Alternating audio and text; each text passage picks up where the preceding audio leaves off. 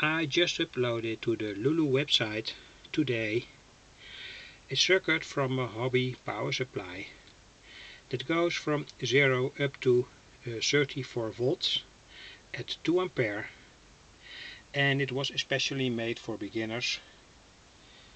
So that's why I draw this all out.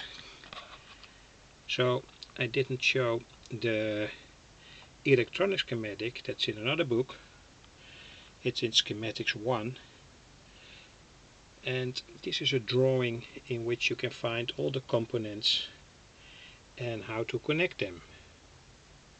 It's a free download on the Lulu website, and it also has a components list. So when you want to make it, this is the components list, parts list. Here you find all the components that are used in this circuit. I made this circuit quite a few times, and I had never had problems with this circuit, and it's a very easy to make power supply that can last for many years. And the special things about it, here you see the bridge rectifier in the circuit. Use a 25 ampere bridge rectifier. Don't use a rectifier for 4 ampere or so. It isn't adequate. In fact, such a simple transformer like it showed here, 24 volts, can deliver a big current when it gets more or less shortcut.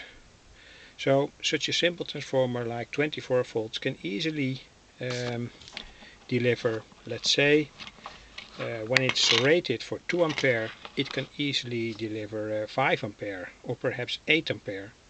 And that means when you use a small bridge rectifier here, it will burn out. Also, you can take the heatsink somewhat bigger than I did. The surface is 14 by 14 centimeters, but you can take it bigger. That's always good to keep the temperature from the transistors low. And you can also use a digital voltmeter here. The advice how to do that is in the free download. Wish you